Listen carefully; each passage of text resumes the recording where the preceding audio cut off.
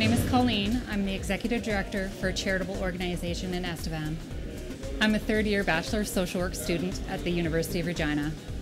I did my original post-secondary right out of high school in Ottawa, Ontario, and then I moved out to Saskatchewan after I got married, had babies, life happens, jobs, and I always had a plan to go back to school and just didn't have access, right, to online and live stream kind of courses back then.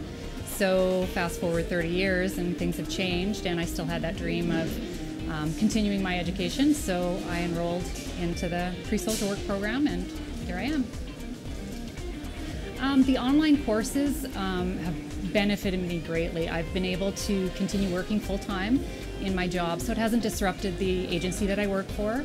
I can do those classes in my time for the most part, so that I have lots of family time still. I can see my grandkids, I can still have, an outside social life, and I've been able to stay in Estevan, so it's been so beneficial to me.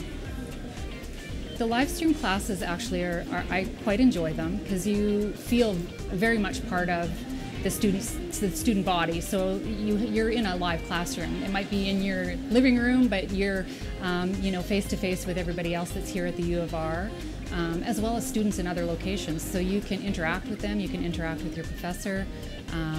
You're just part of the class. As a mature student, the online has been great, but honestly, after doing the online and the live streamed, I think that they would be beneficial for any student, whether they're just starting out as an 18-year-old or whether you're a senior, middle years, whatever, second degree. I think they're beneficial to every demographic that wants to attend university. When I decided that I was going to do this, I literally researched every single university that offered online courses across Canada to see which one was going to benefit me the best.